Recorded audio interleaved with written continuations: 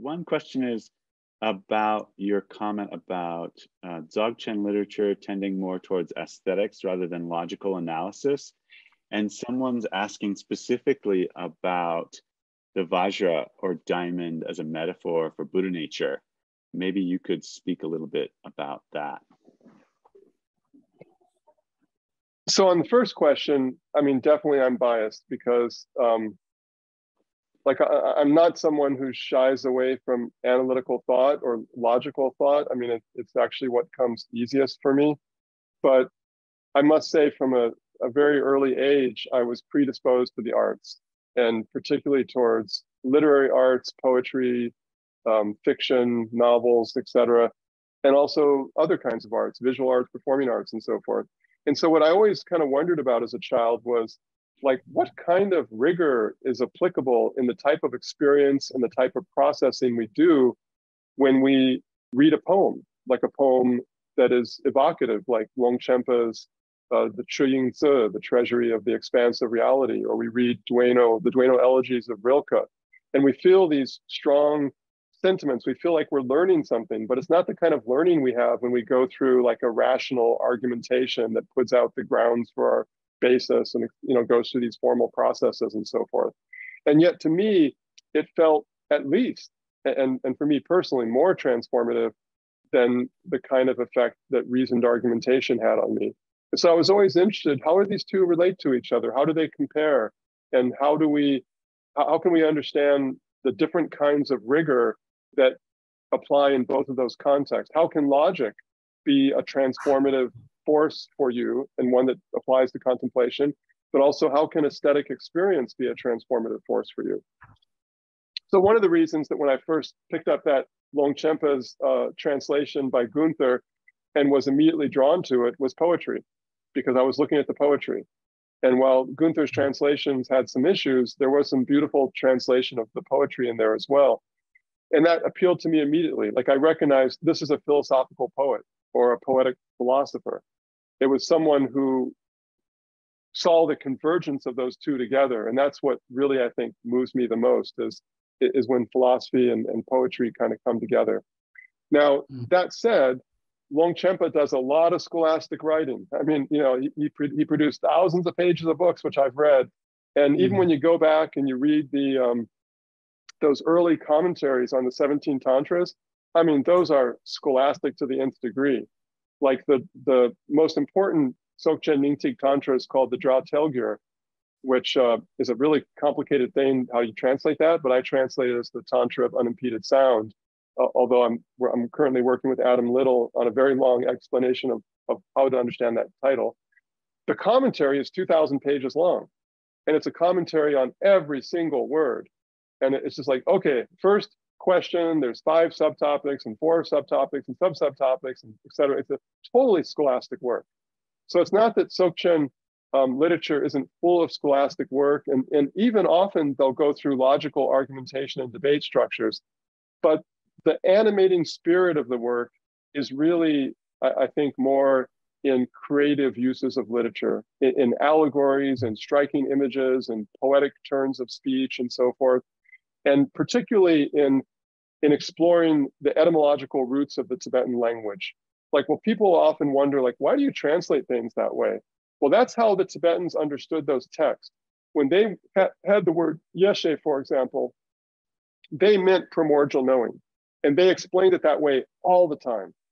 And when they said like lugu gyu, which people have gotten mad at me about for little link lambs, that's exactly what they understood that to mean. So like every word and every term, they were constantly deconstructing and exploring, going into flights of fancy and then coming back to the reality of a practice and so forth. They were working through the medium of Tibetan language, even as they were going through deeply experiential kinds of practices and so forth. So to me, in those first 4 centuries, 11th, 12th, 13th, 14th century, poetry and creative uses of literary aesthetics are what are the driving force of the tradition, even though there is a lot of scholastic literature that's explaining that tradition. So, and I think that for them, it was crucial to how their thinking evolved in the way that you could work with Buddha nature, this internal hidden dimension that we want to get at. For them, you're not going to reason your way there, but you could through aesthetic uses of visual materials and literary materials and language and so forth, you could find your way there in a much better way than through reasoned argumentation. I mean, I think that's very clear, but how to explain the way that works, that's more complicated. If you look at Longchenpa's writings, they divide up his Dzogchen writings. I would divide them up really coarsely into three groups. There's the scholastic writings, which are like the Tsikdunse and the Teikchokse, the treasury of words and meanings, the treasury of the supreme vehicle, the Sapdun Gyatso, the great the ocean of profound meaning, so, and a couple of others. These are his great scholastic works, and they're just very philosophical in a more conventional way. They're prose oriented. There's a lot of citations. It's very complicated. He makes a lot of finely tuned nuances, and then you have his other writings in the so-called Ningtik Yapshi, or the four-part Ningtik corpus. And some of those are the scholastic works, but the other parts are more practice-oriented. And so they provide a lot of detail about, like, here's the history of the tradition, here's the sadhana, here's how you do this practice, here's more background information for how you do tugel, et cetera, et cetera. And then the really great works of Longchenpa's life, I think, I'm personal bias, are the poetic works of philosophy. And those are the Chuyingtse and the Neilukse in his seven treasuries, the treasury of the expansive reality, the treasury of the abiding reality, and the poetic root verses of the Nelso Korsum, the trilogy of relaxation, and the Rangdrol Korsum, the trilogy of self-freedom, which are just like mind-blowing, exquisite works of poetry, but they're works that are totally rigorous. I mean, the way in which language is used and thought and experience is threaded throughout those is just phenomenal. And while the scholastic works are super interesting to a person like me who's interested in all the details of everything, I mean, I think those works are far more powerful and have been more influential on Tibetans over time.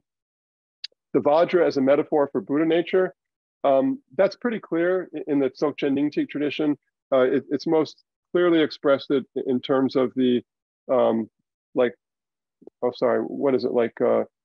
the Wusel Dorje Ningpo, is that what it is? Like the nucleus or the core of the radiant adamantine reality. That's a key expression in the tradition from the beginning, and that really is another way of being expressed as Buddha nature.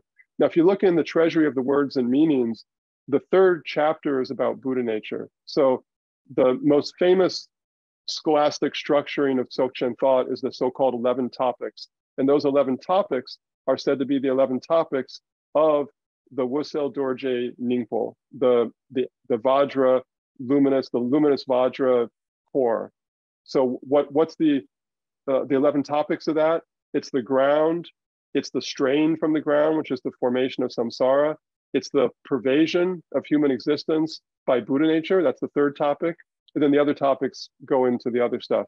But that third topic, when you look at how he talks about it, that's where he cites classical Buddha nature scriptures. That's where he cites the Mahaparinirvana Sutra, the Uttara Tantra, etc. And he gives those classic Buddha nature allegories that come from Indian literature. And it looks very conventional. And in many ways, it is conventional. But the thing is, that's only the third chapter. He's really just kind of pointing out how this relates to Mahayana Buddha nature thought. The entire book is about Buddha nature, not just that one chapter where he talks about the Tathagata and quotes the classic Indian literature on it. So, and the way he frames it at the beginning is it's about the Vajra, the luminous Vajra essence, or the luminous Vajra core, which is, again, the Dzogchen Ningtik understanding of the Tathagata or the Buddha nature.